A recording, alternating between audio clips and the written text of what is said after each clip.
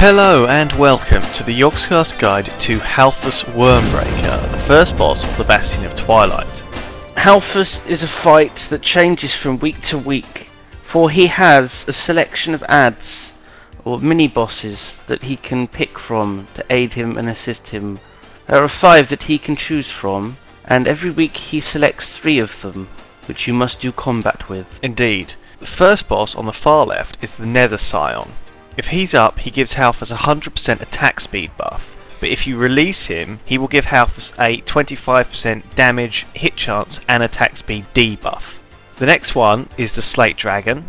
If this goes up, Halfus will have a stacking Mortal Strike, so you need to regularly tank switch, and if you release him, he will occasionally stun Halfus for 12 seconds, which allows you to mitigate the Mortal Strike on the tank somewhat by giving you time for it to drop off. The third dragon, the first one on the right of him, is the Storm Rider.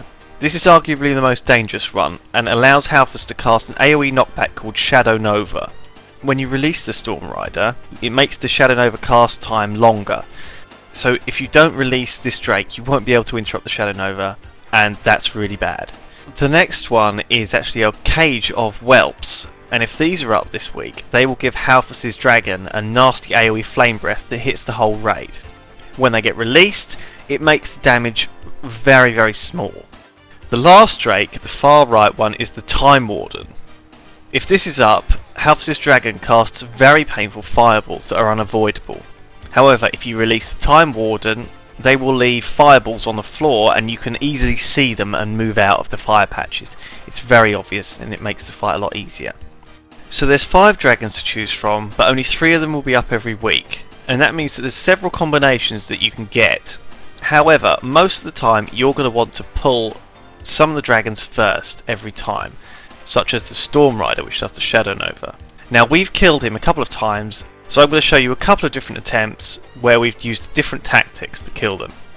So one of the worst possible combinations you can get is the Storm Rider for Shadow Nova plus Mortal Strikes plus the Frenzy. Now in this situation we must pull the Storm Rider first, but because we've got a Frenzy and a Mortal Strike up as well, that will mean that the Mortal Strike is stacking up very, very quickly on our tank, and tank switching is going to be a real problem. So actually what we have to do here is release 2 Drakes at the start. So let's just have the fight. So here the other tank is going to pull Halfus and I'm going to release the Storm Rider. Because it takes a little bit of time for the Storm Rider to be mind controlled, he will get off a Shadow Nova, which hits the raid. So you need to make sure that people are aware of that. But now the Storm Rider is released, the Shadow Nova is interruptible on Halfus. He casts it roughly every 6 seconds, so one Elemental Shaman on his own can actually interrupt every single one. And we had an Elemental Shaman stay on Halfus the whole time, interrupting every single Shadow Nova. If you don't have that, the best way to do it is have an interrupt rotation. Needs to be done. Every Shadow Nova needs to be interrupted because it does so much damage. So meanwhile, the other tank has freed the Nether Scion, which means the Mortal Strike's going to stack up slower. I've already taunted off him, and here he's taunted back. The good thing about this combination is there isn't that much AoE damage going on, so the healers can focus their energies on keeping the tanks alive. This fight is very front loaded. You need to burn heroism early to kill the Drake quickly, and once you have done, it shouldn't be too difficult. Lewis, puts my hand in the air. I've got a question for you, Lewis. Why don't you just ignore all the dragons and just kill Halfus? That's a very good question, Simon. The reason is because although there is a 6-minute enrage timer on this fight, every Drake you kill will give you a 50% damage bonus, allowing you to kill the next one faster and the next one faster. Therefore, burning heroism at the start is actually a very efficient way to do it, because once you've got the first Drake down, you'll get a big damage bonus that will make up for the fact that you used heroism early. So now we've killed 2 Drakes and we're pulling the third one, the Slate Dragon.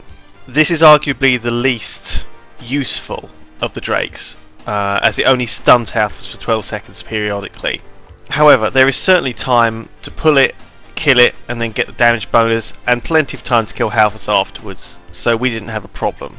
Some people have been ignoring this third Drake and just burning Halfus from now on, but as you will see, the 12 second stun can actually be a bit useful later on when he gets below 50%. So now Halfus is below 50%, he gains a new ability called Furious Roar. This is where he stuns the raid 3 times in quick succession. If the Storm Rider's not up and he's not casting Shadow Novas, this is no problem. But if he is casting Shadow Novas, he will cast a Shadow Nova straight after the 3rd stun, and because everyone's stunned, they can't interrupt it. In order to interrupt this Shadow Nova, you will need to use abilities to avoid the stuns. So Icebound Fortitude for Death Knights, mages can blink out of it, PvP trinkets work, human racial, that kind of thing. You need to set up a rotation to ensure that all of them are interrupted. The hardest bit of the fight is definitely the pull and keeping the tanks alive through the first couple of drakes. Once that's over, pretty simple as long as you get your interrupt rotation correct on the end. So here's another video, and in this week we had the Time Warden up along with the Slate Dragon and the Whelp Cage.